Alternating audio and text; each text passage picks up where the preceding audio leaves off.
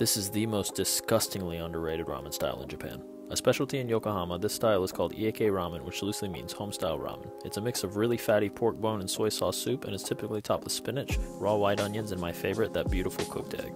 Aside from its bold flavor, Ieke ramen is characterized by its super thick and heavy noodles, and if you really want to impress your friends, eat it like a local and wrap the nori around the noodles and enjoy it that way.